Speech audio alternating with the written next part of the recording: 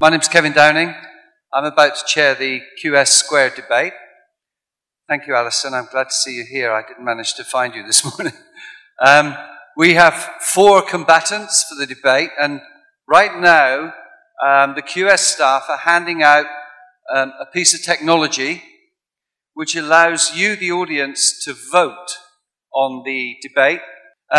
This is the little bit of technology. Can I just check? Has everyone got one of these? If you haven't, yeah, can you put your hand up and look angry, and the QS people will bring one around. All right, let's introduce our distinguished panelists.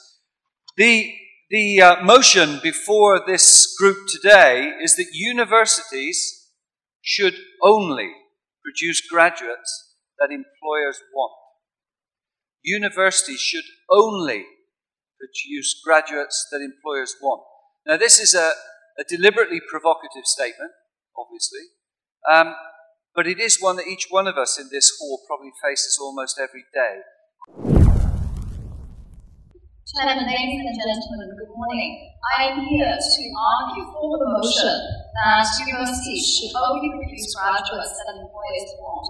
And the scope of this motion is about universities boosting the employability of our students. By producing graduates that employers want, universities play an important role. There are countless reasons why this proposition is demonstrably and fundamentally flawed, but time is short, so I'll focus on just 2 reasons. The first one is that to prepare only the graduates that employers want is impractical, if not impossible. And to do so, more importantly, to do so would actually be a failure of our responsibility as knowledge leaders and would be to the detriment of society as a whole. We need to remember that employers are like politicians. Often they have a very short-term view. So we need to find out what they want at a time.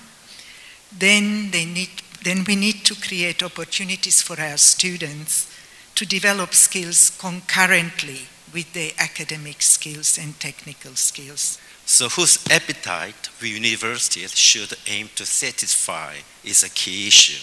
I believe it's all down to maintain flexibility in our teaching.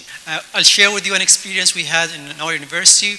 We graduate students. Some of them, they join the public sector. Some of them, they join the private sector. Some of them, they start up their own companies. So we equip them with the skills to succeed. And that's, I think, the goal of the university. They need to equip the students or the graduates with the basic fundamental skills so they can progress in their life.